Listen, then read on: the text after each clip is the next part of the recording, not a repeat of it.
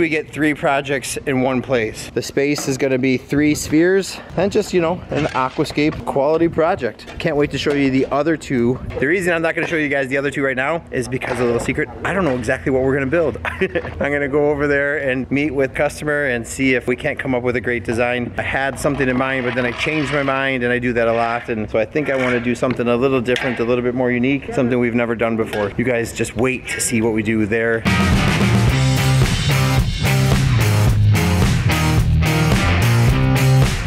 All right, we're out here starting a new project. It may be our last project of the year. Fingers crossed, and it's not, but at least we get 3 projects in one place. The first one we're doing is gonna be a Fountainscape behind us. Everything's moving right along. You can see we've got everything protected. Something we really try to pay a lot of attention to is making sure we prep the area and keep it as clean as we possibly can before we start construction. The last thing I would wanna do is build a gorgeous looking feature in here, and then a little piece of this gravel ends up putting a scratch mark on our patio. Even like this little piece of gravel here terrifies me, because the lasting memory should be our gorgeous feature, not a scratch in the patio. So protecting this, spending a little extra time, just makes a lot of sense. You can see Micho and Juanudi over here digging a trench. The reason they're digging a trench is we have to get a pipe cored in underneath this, not for electric, but for water. We've already got electric over there, but they never put a pipe in for us to do an automatic fill valve. We'll be able to punch a pipe through here and then run an automatic fill line. The space is gonna be 3 spheres and just, you know, an Aquascape quality project. Can't wait to show you the other 2. The reason I'm not gonna show you guys the other 2 right now is because of a little secret. I don't know exactly what we're gonna build. I'm gonna go over there and meet with customer and see if we can't come up with a great design. I had something in mind, but then I changed my mind, and I do that a lot. And so I think I wanna do something a little different, a little bit more unique, something we've never done before. You guys just wait to see what we do there, and we should get this one done today.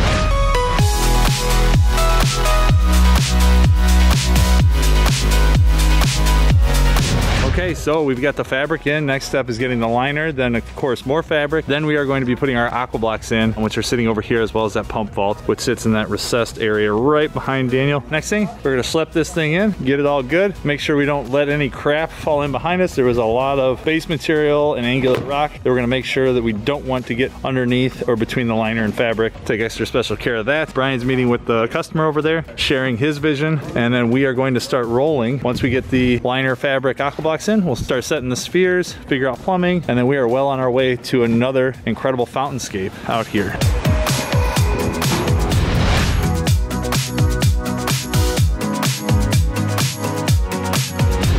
I don't know if you can see it out here, but it is pretty dark. The lights are already on. We got close. We got the last like 10 feet of edging. However, the electric never got finished. As you can see, it is stubbed up right there next to Matthew. We can't even run this sucker except via extension cord. So we're not gonna worry about it tonight. We are gonna be back tomorrow, hopefully, if the weather holds out, but really love the spheres and how they turned out. My only concern is gonna be the amount of splash on this patio. So we've got our valve box located right there with 3 ball valves going to each individual sphere, so we can really fine tune and dial in the flow on these. But love the big Pennsylvania fieldstone. I know it just looks like a sea of gravel right now. We've got another chunk there, but we will have aquatic plants next spring to really green this place up and soften up the architectural part of the design, which is the stacked slate spheres, and then obviously all the gravel and rock. There you go. So we're gonna wrap it today. Matt, how you feel? I feel wonderful. Wonderful, wonderful. Corey? Great, grand, beautiful one. That's good. I like it. Corey's gonna go rob a bank. Next time, you may see him on America's Most Wanted, but don't tell anybody.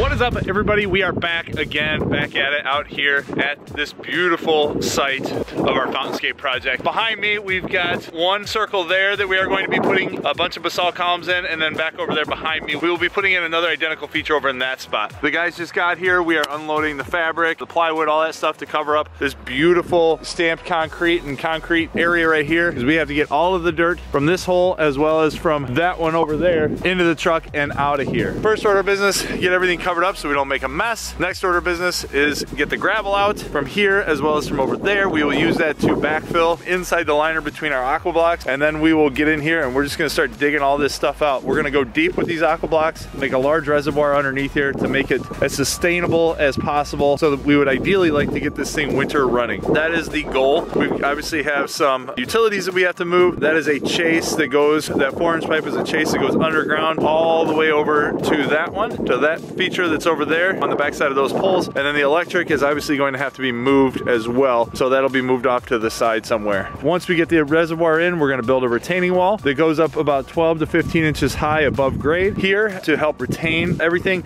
And then we will build our basalt column collection inside of that brick wall. It's a little brisk. We've got 30-mile-an-hour winds out here. I've seen a couple snow flurries so far, so it is going to be a great day. We're just gonna have to stay warm by staying busy. All right then, let's go. All right, so we've got aqua blocks getting built. Got kind of a one-man job over here digging this out. That truck's almost full and ready to get out of here. Got helpers over here overseeing the overall design, and we're just gonna keep cruising right along. A couple of the other guys are back over on the other side, way all the way over there, just kind of buttoning up some of the loose ends that we didn't finish on the first day. Right now, we're gonna get this thing dug, get the trucks out of here so that they can get back empty, and we come back and keep going. So let's go.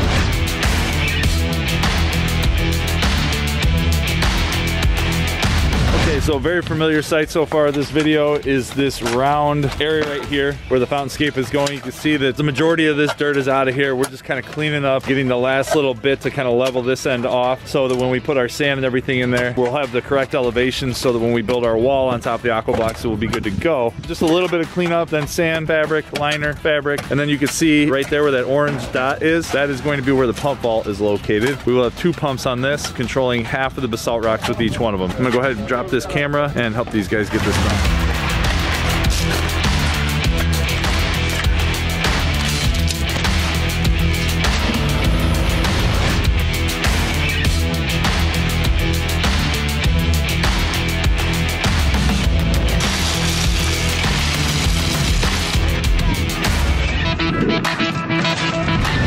So what our master workers over here are doing is we are laying an interior course of wall stone inside on top of the reservoir, on top of the gravel that you see Juan leveling out there. What this is going to do is this is going to act as kind of the barrier or the retaining wall, if you will, for our base material, which will lay in this trench right in through here. The reason we're doing this wall is we don't want that base material to migrate back inside on top of the reservoir, go down in the aqua blocks and be compromised in any way. So we've got fabric underneath all of these bricks, and then we'll put our limestone chips down in here, no screenings, just chips. That will act as our base material, and then we are going to build a wall in this trough that will butt up to the backside or the concrete sidewalk patio area right here. So the liner comes up and then terminates right here, and brick wall that we are building in this trough will hold this liner up high, as well as hold back all of the gravel and everything on the inside. This wall, this interior wall, will be covered with gravel, but like I said, it's just acting as merely a retaining wall inside of the reservoir to hold back our base material, which is super crucial so that this wall that we build on top of the base doesn't sink or settle or get compromised in any way. That's what we're doing now. Once we get this wall built, we're gonna glue these blocks down so they're not moving, and then we'll go ahead and get our base material in, and then we'll start with our first course wall stone. We'll probably go about 12 inches high plus 3 inches for the limestone cap, be a really sharp look, and then our basalt rocks will go right here in the middle. We haven't decided. Anywhere from the 7 to 9 range sounds about appropriate for an area of this size as well as this exposure to create that level of impact. All right then, let's keep going.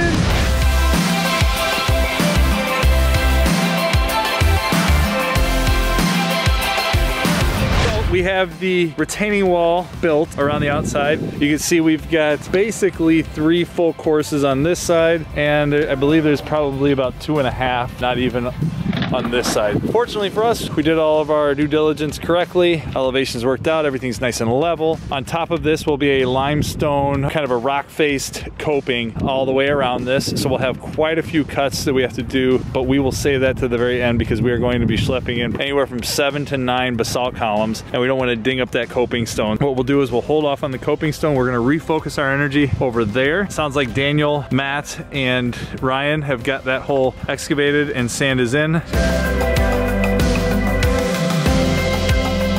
Yep, and there's Daniel down in the hole talking to Micho. So you can see Daniel hop up out of there. That's the other hole, so that's about 120 feet away. We're gonna focus on that before we go on making any further progress on this until we can get the basalt rocks in tomorrow. All right, so we are back. This is day 3 out here at our Society of Little Flower build. We got the, as you saw yesterday in the video, we got the retaining wall around the one circle built. You can see the guys behind me. We are unloading all the basalt rocks that we're going to use on this feature, as well as the one that we've got going over there. It's a little bit brisk this morning. I don't know if you can see my breath, but we do have a considerable amount of frost on everything, as you can see. A little chilly, but by the looks of the sun over there, I think it's gonna warm things up just nice and toasty for us. So, order of the day is get the reservoir finished up over on the other side, backfill with gravel, get it to the point where Micho and Juan can start building that retaining wall inside the circle, so we get our base down, then we can start building our wall, which is that exterior wall, or the one that's going to border the entire feature. Get them to be able to get that done, and then we will refocus our energy over here with the basalt rocks over here. Hopefully by the time they get the wall built here, we can have the basalts done on the other side, or at least roughed into the point where we can kind of flip-flop and take back over doing that on this feature. So they're gonna be 2 identical features, let's just say very, very similar features, because we are using natural stone. They're not gonna look like mirror images of each other, but they're gonna look pretty dang close. That's the goal for today. I gotta stop drinking so much coffee on the way to the job site because I was talking really, really fast. So anyways, here's the basalt rocks. This is one of the products that we sell here at Aquascape. So you can see we've got one real man on the project and then one, you know, kind of half man. Harder, not smarter, not harder. Yeah. Yeah, okay.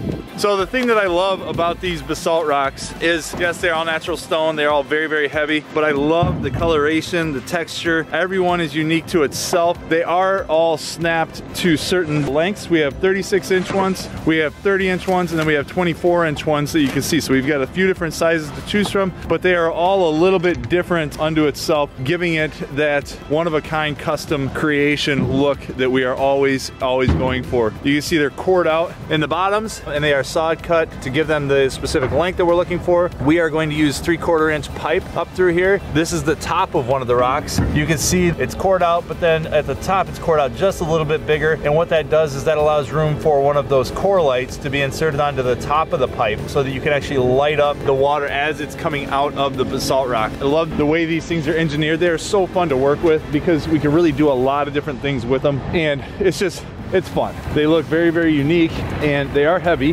which you wouldn't be able to tell by the way Micho carries them around. But what do you think, Micho? Are we gonna get after it today? Oh yeah, man. I think we'll probably get this one done pretty close with the other one. Be slick, right? It's gonna look good. Cool, cool. All right, I'm gonna put the camera down and stop flapping my gums and give these guys a hand so we can start rolling. Okay then.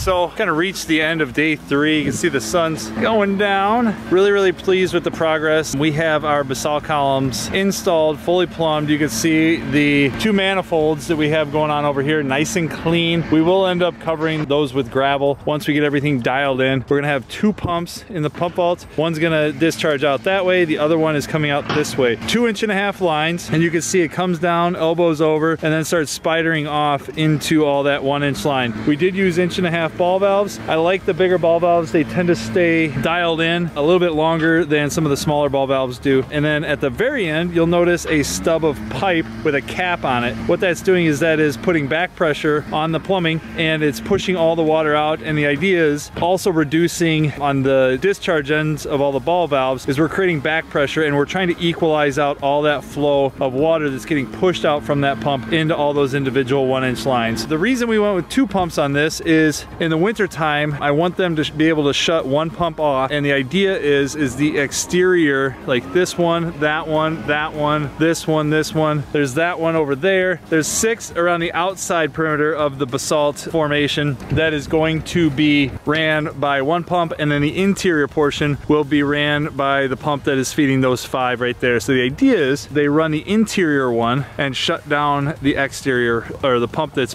providing water for the exterior ones, so that they can run this feature a lot longer through the winter time and they're not having to plumb some of these other ones. They'll still get those ice castle formations, and it is a very, very large reservoir. It's a 11-foot diameter hole that goes about 3.5 feet below top of patio over here. It's a considerable hole and reservoir volume wise. They should be able to get that done. You can see we've got the electric inside. That's a waterproof box, everybody out there, just so you know. All of our low voltage lighting will be using quick connects, and our transformer will be mounted right next to it as well, and so will the 2 pump receivers. So we've got that. We've got a little bit more gravel, and that will install to kind of backfill around all of the interior portion of the basalt columns so that we can really make those things rock solid. We are going to put in a couple accent boulders, probably one somewhere over here, so that we can bring the gravel up to hide all of that, I don't know what you would call it, that foundational work for some of these basalt rocks, because the bottom of these basalt rocks are actually 4 to 5 inches above even what our coping will be, because we only have 36-inch rocks and we wanted to have as high of impact as possible. We vaulted some of those rocks. So we ended up using 3 large aqua blocks as well as some additional bricks and things like that to prop some of those 36-inch basalt rocks in the middle up, so that they are about 4 to 4.5 feet above grade